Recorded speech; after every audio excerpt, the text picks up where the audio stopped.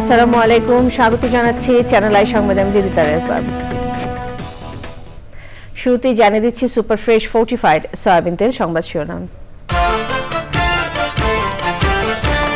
জুলাই গণহত্যার দায়ে শেখ হাসিনা ওবায়দুল কাদের সহ ৪৬ জনের বিরুদ্ধে গ্রেফতারি পরোয়ানা, ১৮ নভেম্বর ট্রাইব্যুনালে হাজির করার নির্দেশ। হত্যা মামলায় সাবেক কয়েক মন্ত্রী ও মেয়র আতিককে গ্রেফতার দেখিয়ে কারাগারে প্রেরণ, হত্যাকাণ্ডের সম্পৃক্ততা রয়েছে বলে রাষ্ট্রপক্ষের দাবি। নিত্যপণ্যের দাম বৃদ্ধিতে দায়ী সিন্ডিকেটের বিরুদ্ধে অন্তর্বর্তী সরকারের কঠোর হুঁশিয়ারি, বাজারে সরকারের নিয়ন্ত্রণ বাড়াতে ক্রেতাদের দাবি। সাউথ আফ্রিকার বিরুদ্ধে ঢাকা টেস্টে সাকিবের খেলা নিয়ে অনিশ্চয়তা, কর্তৃপক্ষের অনুমতি না পাওয়ায় দুবাইতে আটকে আছেন বিশ্বখ্যাত অলরাউন্ডার। এবং কৃষি নির্ভর গ্রামীণ জীবনের উন্নয়নে উপেক্ষিত পরিবেশ সুরক্ষার ইস্যু, বাধাগ্রস্ত টেকসই পল্লী উন্নয়ন।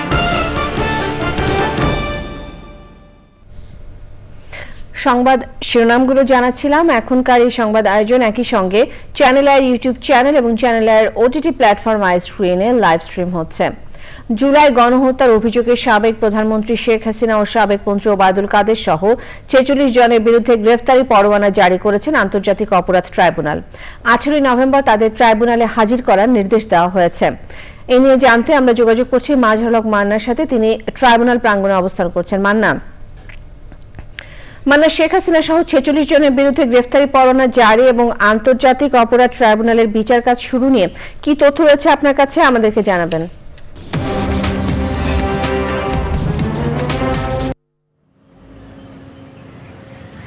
আপনি যেমনটা বলছিলেন যে আন্তর্জাতিক অপরাধ ট্রাইব্যুনালে আপনারা জানেন যে আজকে দুটি আদেশের মাধ্যমে আন্তর্জাতিক অপরাধ ট্রাইব্যুনালের যে বিচারিক কার্যক্রম, যে জুলাই গণহত্যার বিচারের জন্য যে আন্তর্জাতিক অপরাধ ট্রাইব্যুনাল গঠিত হয়েছে তার কার্যক্রম শুরু হলো। এবং এই শুরুর প্রথম দিকে আমরা দেখেছি যে চিফ প্রসিকিউটর তাজুল ইসলাম দীর্ঘ সময় ধরে বক্তব্য রেখেছেন। ২০০৮ সাল থেকে এ পর্যন্ত যেসব ঘটনাগুলো ঘটে গেছে, যেমন হত্যা, গুম এর মতো এবং আইসিটি অ্যাক্ট, মানে বিডিআর হত্যা, কোনো কিছুই বাদ যায়নি। যত রকমের বড় বড় ধরনের যে ঘটনাগুলো বেশ আলোচনার জন্ম দিয়েছে, সব ঘটনাগুলোই আন্তর্জাতিক অপরাধ ট্রাইব্যুনালের যে চেয়ারম্যান আছেন এবং দুজন সদস্য আছেন তাদের নজরে আনেন এবং তারা এই দীর্ঘ বক্তব্য উপস্থাপন করেন। উপস্থাপন করার পর ওনারা বলেছেন যে কেন আসামিদের বিরুদ্ধে তারা এই গ্রেপ্তারি পরোয়ানার আবেদন জানান। প্রথমে একটি পৃথক আবেদন করেছেন, সেটি হচ্ছে সাবেক প্রধানমন্ত্রী শেখ হাসিনার বিরুদ্ধে গ্রেপ্তারি পরোয়ানার আবেদন তারা করেন এবং সেখানে পরবর্তীতে আমরা দেখছি পৃথক একটি আবেদনে সাবেক যোগাযোগ মন্ত্রী এবং আওয়ামী লীগের সাধারণ সম্পাদক ওবায়দুল কাদের সহ ৪৫ জনের বিরুদ্ধে একটি আবেদন করেন। তো সবগুলো আবেদন শুনেন এবং কোর্ট তাদের বিরুদ্ধে সাবেক প্রধানমন্ত্রী শেখ হাসিনা এবং সাবেক যোগাযোগ মন্ত্রী ওবায়দুল কাদের সহ ৪৫ জনের বিরুদ্ধে গ্রেপ্তারি পরোয়ানা জারি করেন এবং পাশাপাশি একটি নির্দেশ দেন পুলিশকে যেন ওই আসামিদের গ্রেপ্তার করে ১৮ নভেম্বরের মধ্যে যেন আন্তর্জাতিক অপরাধ ট্রাইব্যুনালে হাজির করা হয় পরবর্তী প্রক্রিয়া শুরু করার জন্য। আপনারা জানেন যে এই আসামিদের যারা উপস্থিত আছেন তাদেরকে তো হাজির করা হবেই, যারা উপস্থিত হবেন না তাদের প্রত্যেক কিছু আইনি প্রক্রিয়া আছেন, প্রক্রিয়া শেষে হয়তো তাদের অনুপস্থিতিতে বিচার প্রক্রিয়া শুরুর রেওয়াজ আছে আমরা দেখেছি। এবং যারা যদি মৃত্যুদণ্ডের মতো যদি থাকে আসামিদের হতে পারে, সেক্ষেত্রে স্টেট ডিফেন্স নিয়োগেরও বিধান আছে এই আইনে। তো এখন দেখা যাবে যে পরবর্তী ১৮ নভেম্বর কোন কোন আসামিকে আদালতে হাজির করতে পারে আইনশৃঙ্খলা বাহিনী এবং কাদেরকে হাজির করতে পারছে না। সেই ক্ষেত্রে পত্রিকায় বিজ্ঞপ্তি সহ আইনি প্রক্রিয়া শেষে হয়তো যখন ট্রায়াল শুরু হবে তাদের পক্ষে স্টেট ডিফেন্স যে নিয়োগ করা হয়েছে আমরা অতীতে দেখেছি সেগুলো হবে। তবে এই বক্তব্যের মধ্যে দিয়ে কিছু ইঙ্গিত কিছু সাংবাদিকদের বিরুদ্ধে যদি নাম উচ্চারণ না করলেও কিছু সাংবাদিকদের বলেছেন যারা এই জায়গায় উৎসাহ দিয়েছেন, তো সেই বিষয়গুলো উঠে এসেছে। তো এই হলো সার্বিক অবস্থা। মান্না, ধন্যবাদ। আওয়ামী লীগ সরকারের সময় ঘটে যাওয়া হত্যা, গণহত্যা, বিডিআর হত্যা, গুম ও দুঃশাসন সহ চিত্র সহ বিভিন্ন তথ্য সরকারের ট্রাইব্যুনালে উপস্থাপন করেন চিফ প্রসিকিউটর তাজুল ইসলাম। জুলাই গণহত্যা ও মানবতা বিরোধী অপরাধের বিচারিক কার্যক্রম শুরুর দিনই শেখ হাসিনা সহ ৪৬ জনের বিরুদ্ধে গ্রেফতারি পরোয়ানা জারি করেন আদালত।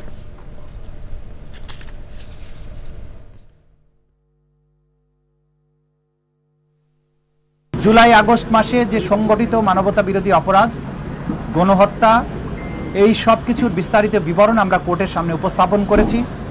একই সাথে এই যে একটা সরকার কিভাবে আরেকটা দানবীয় সরকারে পরিণত হলো, কিভাবে নিরস্ত্র সাধারণ ছাত্রদেরকে গুলি করে মারলো, তার প্রেক্ষাপটও এই আদালতের কাছে তুলে ধরেছি। তদন্তের স্বার্থে আমরা গ্রেপ্তারি পরোয়ানা জারির আবেদন করেছিলাম। আদালত আমাদের আবেদন মঞ্জুর করে সাবেক প্রধানমন্ত্রী শেখ হাসিনাকে গ্রেপ্তার করার জন্য নির্দেশ দিয়েছেন এবং 18ই নভেম্বরের মধ্যে তাকে গ্রেপ্তার করে এই আদালতে উপস্থিত করার জন্য নির্দেশ দিয়েছেন। মোহাম্মদপুর থানার 3টি হত্যা মামলায় ঢাকা উত্তর সিটি কর্পোরেশনের সাবেক মেয়র আতিকুল ইসলামকে গ্রেফতার দেখিয়ে কারাগারে পাঠিয়েছেন আদালত। একই আদালতে বিভিন্ন থানার হত্যা মামলায় সাবেক কৃষিমন্ত্রী আব্দুর রাজ্জাক, সাবেক খাদ্যমন্ত্রী সাধন চন্দ্র মজুমদার সহ বেশ কয়েকজনকে গ্রেফতার দেখিয়ে কারাগারে পাঠানোর নির্দেশ দেওয়া হয়েছে। রাষ্ট্রপক্ষের আইনজীবীরা হত্যাকাণ্ডের সঙ্গে তাদের সম্পৃক্ততা আছে দাবি করলেও আসামি পক্ষের আইনজীবীরা বলছেন মিথ্যা ও রাজনৈতিক উদ্দেশ্য প্রণোদিত তাদের গ্রেফতার করা হয়েছে। শহীদুল্লাহ রাজু রিপোর্ট। বৃহস্পতিবার সকালে ঢাকার সিএমএম আদালতে ঢাকা উত্তর সিটি কর্পোরেশনের সাবেক মেয়র আতিকুল ইসলামকে কঠোর নিরাপত্তায় হাজির করা হয়। সাবেক কৃষিমন্ত্রী আব্দুর রাজ্জাক, সাবেক খাদ্যমন্ত্রী সাধন চন্দ্র মজুমদার, সাবেক ভূমিমন্ত্রী নারায়ণ চন্দ্র চন্দ, সাবেক বেসামরিক বিমান পরিবহন ও পর্যটন মন্ত্রী অবসরপ্রাপ্ত লেফটেন্যান্ট কর্নেল ফারুক খান, সাবেক ষষ্ঠ সচিব জাহাঙ্গীর আলম এবং ঢাকা বিশ্ববিদ্যালয় ছাত্রলীগের সাধারণ সম্পাদক তানভীর হাসান সৈকতকেও আদালতে নেওয়া হয়। মোহাম্মদপুর মামলা 45/9/24, এটা গত 19 তারিখের। সেখানে সপ্তম শ্রেণীর একটি ছাত্র মাত্র স্কুলে পড়ে একটা কচি ছেলে, তাকে গুলি করে হত্যা করা হয়। প্রাথমিক তদন্তে তার জড়িত বিষয়টা প্রমাণিত হয়, তাকে আদালতে আনা হয়। তার আইনজীবীরা জামিনের প্রার্থনা করেন। আমরা বলেছি যে সে এতদিন পলাতক ছিল, এখন সে আটক হয়েছে, সে বহুবার চেষ্টা করছে পালিয়ে যাওয়ার জন্য, সে যেতে পারে নাই। সে যদি মুক্তি পায় তাহলে যারা পালাইতে চায় তাদেরকে সে সহযোগিতা করবে এবং দেশে অশান্তি সৃষ্টি করবে। ফ্যাসিস্ট হাসিনা যারা পালিয়ে আছে তাদেরকে নিয়ে দেশে বিশৃঙ্খলা সৃষ্টি করবে।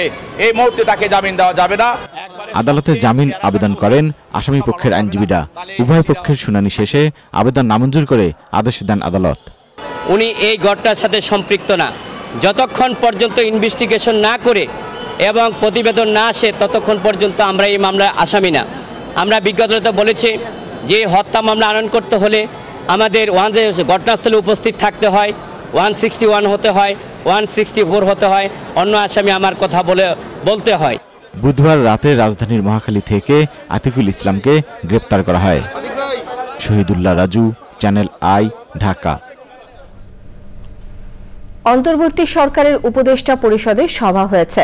প্রধান উপদেষ্টা তেজগাঁও কার্যালয়ে উপদেষ্টা পরিষদের বৈঠক হয়। সভাপতিত্ব করেন প্রধান উপদেষ্টা প্রফেসর মোহাম্মদ ইউনুস। সভায় দেশের সার্বিক বিষয়ে আলোচনা হয়। আলোচ্য সূচিতে চাকরির বয়সসীমা বাড়ানো, ডিম আমদানি এবং সরকারি ছুটি বাড়ানোর বিষয় ছিল বলে জানা গেছে।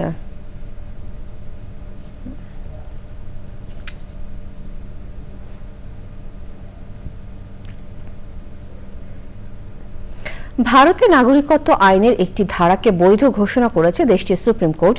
ওই ধারা অনুযায়ী 1971-এর 25শে মার্চের পর আসামে যাওয়া বাংলাদেশিরা ভারতের নাগরিকত্ব পাবে না। ভারতের প্রধান বিচারপতি DY চন্দ্রচূড়ের নেতৃত্বে 5 বিচারপতির একটি সাংবিধানিক বেঞ্চ 4-1 সংখ্যাগরিষ্ঠতা এই নিয়মকে বহাল রেখেছে। এর আগে অবৈধ বাংলাদেশি অভিবাসীদের তথ্য জানতে চেয়ে একটি রুল জারি করে ভারতের সুপ্রিম কোর্ট।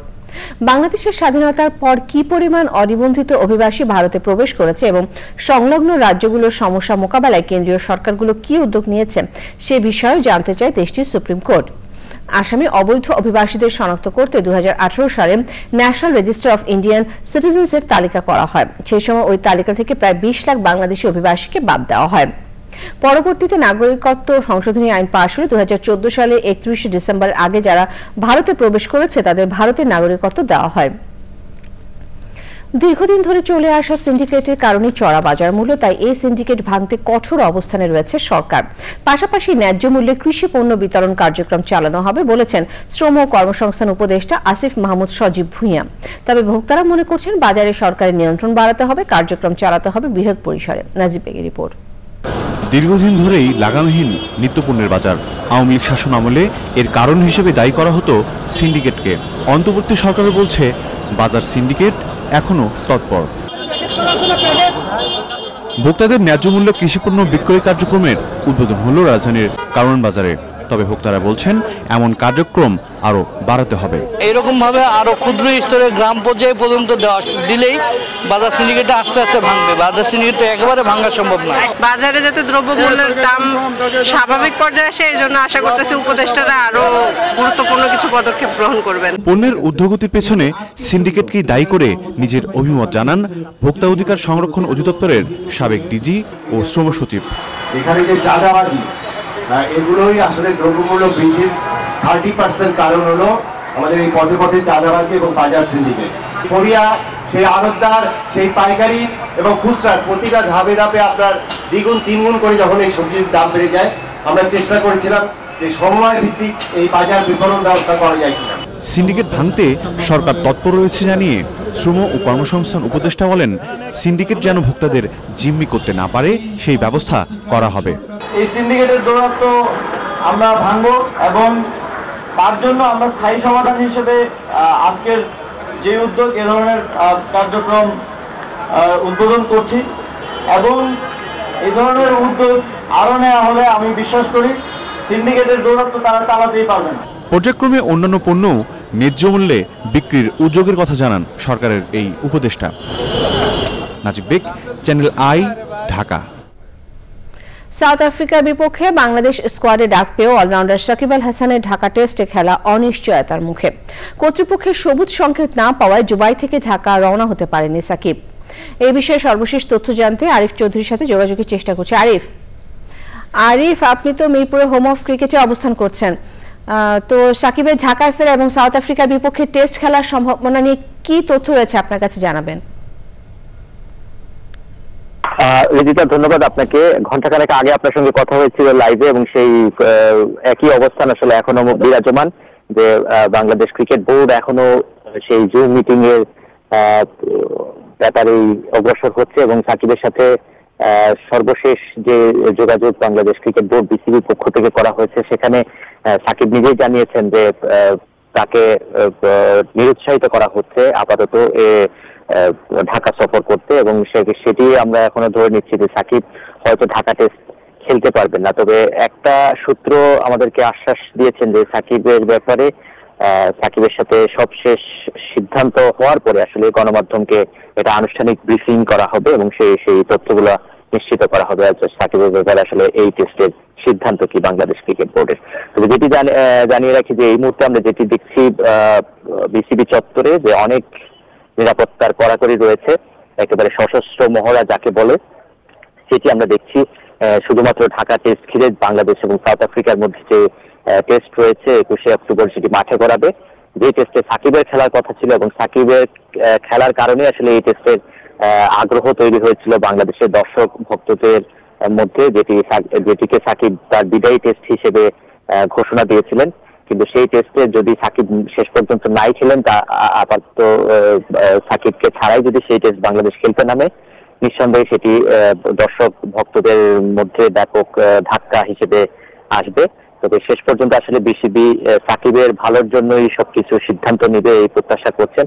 এবং একই সঙ্গে আরো একটি বিষয় জানিয়ে রাখি, যারা সাকিবকে পছন্দ করছেন না, এন্টি সাকিব সেন্টিমেন্টের যে দর্শক ভক্ত রয়েছেন, তারা কিন্তু আবার আজকে অন্য কর্মসূচি ঘোষণা দিয়েছেন যে তারা সাকিবের ব্যাপারে স্মারকলিপি পেশ করবেন বাংলাদেশ ক্রিকেট বোর্ড বিসিবির বোর্ড সভাপতির নিকট এবং সেই প্রস্তুতি তারা রেখেছেন। এবং একই সঙ্গে তাদের ব্যাপারেও সতর্ক রয়েছে আইন শৃঙ্খলা রক্ষাকারী বাহিনী, যাতে তারা বিশৃঙ্খল কোনো পরিস্থিতির সৃষ্টি করতে না পারেন এখানে।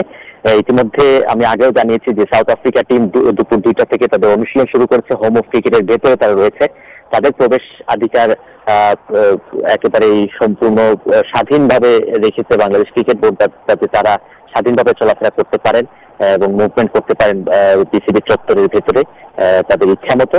সেই সুবিধাটা তাদেরকে দেওয়া হচ্ছে। বাইরে ব্যাপক নিরাপত্তার কড়াকড়ি রয়েছে, চেকিং রয়েছে।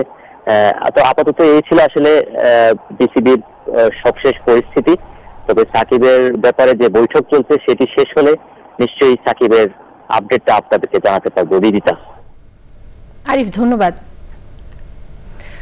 43তম বিসিএস এর নিয়োগ প্রক্রিয়ার প্রজ্ঞাপন বাতিলের দাবি জানিয়েছে বিএনপি। এছাড়াও 44, 45 ও 46 বিসিএস এর নিয়োগ প্রক্রিয়া বাতিল চায় দলটি। রাজধানী গুলশান কার্যালয়ে সংবাদ সম্মেলনে দলের স্থায়ী কমিটির সদস্য সালাউদ্দিন আহমেদ বলেছেন, ব্যাপকভাবে যাচাই বাছাই না করে এই নিয়োগ প্রক্রিয়া দেশের মানুষকে হতভম্ব করেছে। সরকারি প্রশাসনে সন্ত্রাসী সংগঠন ছাত্রলীগের পদায়ন করার সিদ্ধান্ত গ্রহণযোগ্য নয় বলেও মন্তব্য করেছেন তিনি।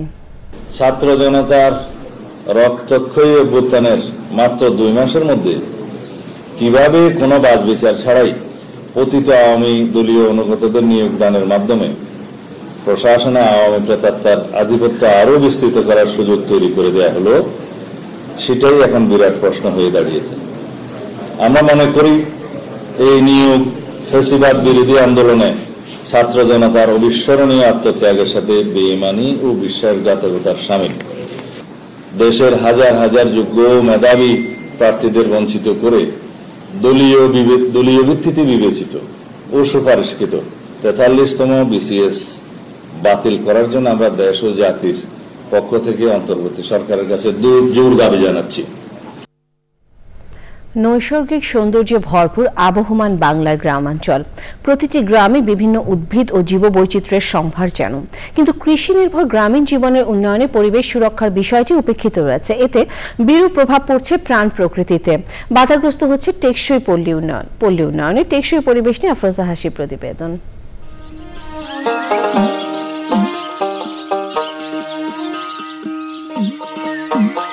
সবুজ মাঠ, গ্রামীণ মেঠোপথ, বৃক্ষরাজি, ফুল, পাখির সুমধুর কলতান, জলাশয়ে শাপলা পদ্মর সমারোহ, স্রোতস্বিনী নদীতে নৌকার পাল, জেলেদের কর্মব্যস্ততা আর শিশুদের দুরন্তপনা, এ যেন বাংলার চিরায়ত রূপ।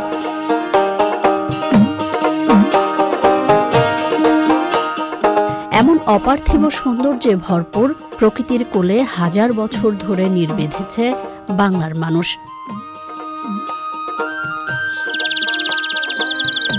গাছে গাছে বিভিন্ন প্রজাতির পাখি, বাড়ির আঙিনায় জবা, বেলি, জুই, কামিনী, অপরাজিতা, দোলন চাপা, শিমুল সহ রং বেরঙের ফুল।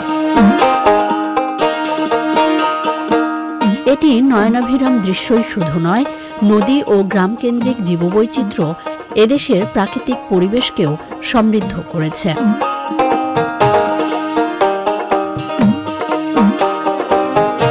তবে জীবনমান উন্নয়নে মাটি, পানি, খনিজ সম্পদ, গাছপালা, জীবজন্তুর উপর মানুষের নিয়ন্ত্রণ আগের তুলনায় বৃদ্ধি পাচ্ছে, আর এতে গ্রামীণ প্রকৃতি নানাভাবে ক্ষতিগ্রস্ত হয়েছে। ইটের চাহিদা পূরণে নষ্ট হচ্ছে চাষযোগ্য জমি, জ্বালানির জন্য নির্বিচারে কাটা হচ্ছে গ্রামীণ বৃক্ষরাজি। পরিবেশ বিধ্বংসী এমন নানা কর্মকাণ্ডে গ্রামের মোহনীয় সৌন্দর্য এখন হুমকির মুখে।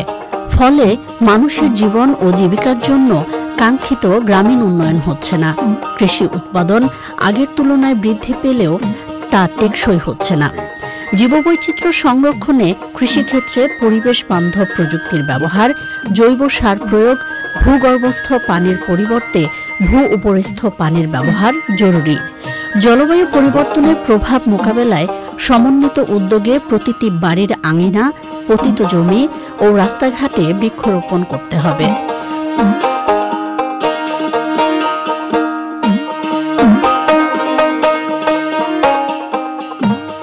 ক্ষুদ্র ও মাঝারি শিল্প কারখানায় নবায়নযোগ্য শক্তির ব্যবহার বৃদ্ধি, দূষণ রোধ ও জলাশয়গুলোর জলজ প্রতিবেশ ব্যবস্থার সংরক্ষণ করে গ্রামের ভূপ্রাকৃতিক বৈশিষ্ট্য অক্ষুণ্ণ রাখা সম্ভব।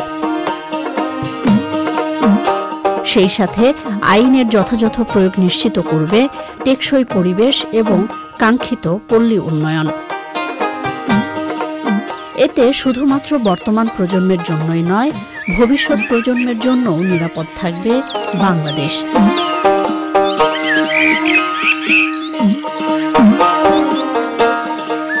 আফরোজা হাসি, প্রকৃতি ও জীবন ডেস্ক, চ্যানেল আই। পল্লী উন্নয়নে টেকসই পরিবেশ নিয়ে পর্ব দেখবেন আজ রাত 10:15 প্রকৃতি ও জীবন অনুষ্ঠানে। শহরে বসবাস করেও বংশ পরম্পরায় পাওয়া কৃষির প্রতি আগ্রহকে ধরে রাখতে ছাদ কৃষি অনুশীলন করছেন ঢাকার নাখালপাড়ার নেক পারভিন শিমুল। নিজে অনুশীলনের পাশাপাশি কাজ করছেন অন্যদের মাঝে উৎসাহ যোগাতেও। বিস্তারিত জানাচ্ছেন শাহিদ। ঢাকার নাখালপাড়ায় প্রায় 3 দশক ধরে বসবাস করছেন স্কুল শিক্ষক নেক পারভিন শিমুল। জনবসতিপূর্ণ এই এলাকায় নিজের বাসভবনকে কৃষি ও গ্রামীণ জীবনের আদলে সাজাতে গড়েছেন ছাদ কৃষি। এখানে নিজ হাতে ফসল উৎপাদনের ভেতরে তিনি খুঁজে পান কৃষি অন্তপ্রাণ বাবার স্মৃতি। আমার বাবা বিভিন্ন নতুন নতুন ফসল করে উনি অনেক পুরস্কার পেয়েছেন। আব্বা আমাদেরকে হাতে করে ধরে নিয়ে যেত যে আসো ধান কেমন হয়েছে দেখো, পাট কেমন হয়েছে দেখো। তো এর থেকেই আমাদেরও একটু আগ্রহ জাগলো যে গাছপালা আমাদেরকে অক্সিজেন দেয়, আমাদেরকে বাঁচায়, আমাদেরকে খাদ্য যোগান দেয়। ছোট্ট এই আয়োজনটি অনেকটা গবেষণা প্লটের মতো। এখান থেকে পাওয়া অভিজ্ঞতাকে উদ্যোক্তা শিমুল ছড়িয়েছেন প্রায় অর্ধশত নাগরিকের মাঝে। আমার আত্মীয় স্বজনের মধ্যে অনেকের ছাদ খালি ছিল, তাদের সবাইকে আমি আমার ছাদের ফুল, সবজির বীজ এগুলো দিয়ে ওদের ছাদটাকে একদম বাগানে ভরে ফেলেছি। আচ্ছা, আপনার দ্বারা অনেকগুলো এক্সটেনশন। হ্যাঁ, কটা হবে এরকম হয়েছে? এরকম 50টা 60টার মতো। বাবা! ছাদ কৃষির এই অভিযাত্রায় যুক্ত হয়েছেন পরিবারের অন্যান্য সদস্যরাও। আপনার হাজবেন্ডের তো বাজার খরচ দরকার হয় না? হ্যাঁ, অনেকটাই হয় না, অনেকটাই হয় না। সবজি তো অনেক দাম, সবজি কিনা লাগে না, শাক কিনাই লাগে না। কৃষি অন্তপ্রাণ বাবার কাছ থেকেই প্রাপ্ত কৃষি জ্ঞান এবং বিয়ের পর শহর অঞ্চলে এসে বাড়ির ছাদটিকে সেই কৃষিতেই ভরপুর করেছেন নেক পারভিন শিমুল। পরবর্তী প্রজন্ম একইভাবে শহর বৃদ্ধির সাথে সাথে মনে করছেন যে সবাইকেই কৃষিতে অংশগ্রহণ করা খুব জরুরি। ঢাকার নাখালপাড়ার নেক পারভিন শিমুলের ছাদ কৃষি থেকে শাহিদ সিরাজ, চ্যানেল আই। এ নিয়ে বিস্তারিত প্রতিবেদন দেখবেন আজ বেলা 3:05 হৃদয় মাটি ও মানুষের ডাক অনুষ্ঠানে। সময় হলো বিরতি নেবার। বিরতির পর আরো সংবাদের সাথে জানিয়ে ফিরব। বেঙ্গালুরুতে প্রথম টেস্টে চরম ব্যাটিং বিপর্যয়ে ভারত দেশের মাটিতে সর্বনিম্ন রানের ইনিংস গড়ে 46-এ স্বাগতিকরা অল আউট।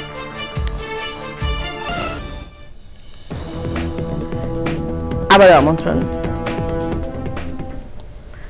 সাভারের আশুলিয়ায় ঝুট ব্যবসা দখলকে কেন্দ্র করে যুবলীগ ও বিএনপি নেতাকর্মীদের সংঘর্ষ ও ধাওয়া পাল্টা ধাওয়ার ঘটনা ঘটেছে। এই সময় কমপক্ষে 10 থেকে 12 রাউন্ড গুলি চালিয়েছে যুবলীগ। এসব তথ্য নিশ্চিত করেছেন আশুলিয়া থানার পরিদর্শক মোস্তফা কামাল। এর আগে বুধবার সকাল থেকে বিকেল পর্যন্ত আশুলিয়ার জামগড়া এলাকার দি রোজ গার্মেন্টস লিমিটেডের সামনে এই ঘটনা ঘটে। ঘটনাস্থলে গিয়ে একটি কারখানার সিসিটিভি ফুটেজে দেখা যায় দেশীয় ও বিদেশি পিস্তল নিয়ে ধাওয়া করছেন যুবলীগের নেতাকর্মীরা। এতে আতঙ্কিত হয়ে বিএনপি নেতাকর্মীরা পালিয়ে যায়। খবর পেয়ে ওই এলাকায় অবস্থান নেয় যৌথ বাহিনী। বর্তমানে পরিস্থিতি স্বাভাবিক রয়েছে। শিল্পাঞ্চলে বিশৃঙ্খলাকারীদের বিরুদ্ধে ব্যবস্থা নেওয়া হবে বলে জানিয়েছে পুলিশ। ইরানের হামলা নিয়ে উৎকণ্ঠার মধ্যে ফিলিস্তিনে গাজা ও লেবাননে হামলা বাড়িয়েছে ইসরায়েল।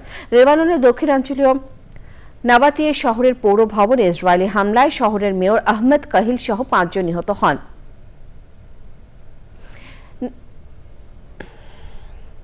নিটল টাটা কৃষি সংবাদ।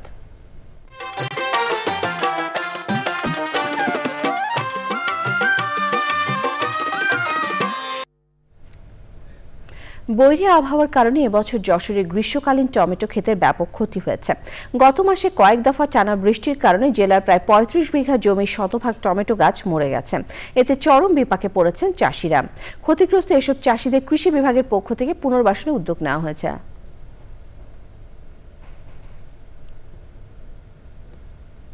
প্রকৃতি সংবাদ।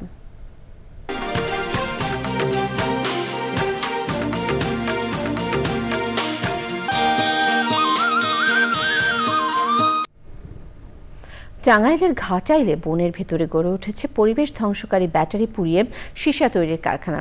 এর বিষাক্ত ধোঁয়ায় বিপর্যস্ত বন ও পুরো জীববৈচিত্র্য, শ্বাসকষ্ট সহ নানান রোগে আক্রান্ত হচ্ছেন মানুষ। এ নিয়ে প্রতিবাদ জানালেও কোনো প্রতিকার মেলেনি, বরং উল্টো প্রাণনাশের হুমকি দিচ্ছে অভিযুক্তরা।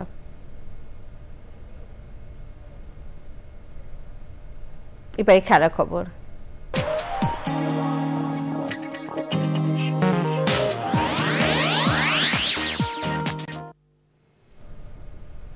বৃষ্টিতে প্রথম দিনের খেলা ভেসে যাওয়ার পর ভারত নিউজিল্যান্ডের প্রথম টেস্ট বেঙ্গালুরুতে শুরু হয়েছে। ম্যাচের শুরুতে ব্ল্যাক ক্যাপস বোলিংয়ের তোপে ভারতীয় ব্যাটাররা আত্মসমর্পণ করেছেন। দেশের মাটিতে সর্বনিম্ন রানে ইনিংস গড়ে ভারত প্রথম ইনিংসে অল আউট হয়েছে মাত্র 46 রানে। এর আগে 1987 সালে ওয়েস্ট ইন্ডিজের বিপক্ষে 75 রানের ইনিংসই ছিল দেশের মাটিতে সর্বনিম্ন টেস্ট রানের ইনিংস। অবশ্য টেস্ট ক্রিকেটে নিজেদের সর্বনিম্ন রানের ইনিংস গড়ে ভারত 2020 সালে অস্ট্রেলিয়ার বিপক্ষে অ্যাডিলেডে অল আউট হয় 36 রানে। এদিন ভারতের সংগৃহীত 46 রানের মধ্যে একাই 20 রান করেন ঋষভ পন্ট। নিউজিল্যান্ডের 2 পেসার ম্যাট হেনরি 5 ও ডি রুক 4 উইকেট নেন।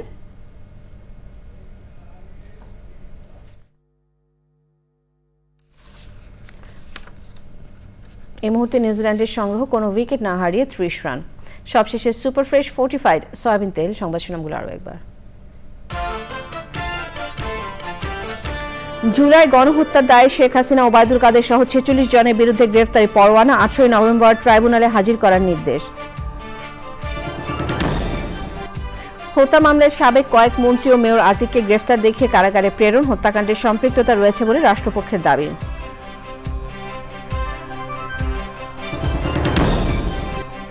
নিত্যপণ্যের দাম বৃদ্ধিতে দায়ী সিন্ডিকেটের বিরুদ্ধে অন্তর্বর্তী সরকারের কঠোর হুঁশিয়ারি। বাজারে সরকারের নিয়ন্ত্রণ বাড়াতে ক্রেতাদের দাবি।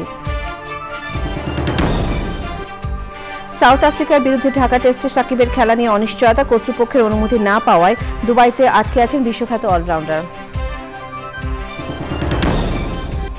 এবং কৃষি নির্ভর গ্রামীণ জীবনের উন্নয়নে উপেক্ষিত পরিবেশ সুরক্ষার ইস্যু। বাধাগ্রস্ত টেকসই পল্লী উন্নয়ন।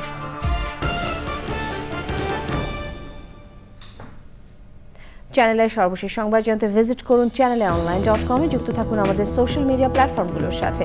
শেষ করছি চ্যানেলের সংবাদ। ধন্যবাদ।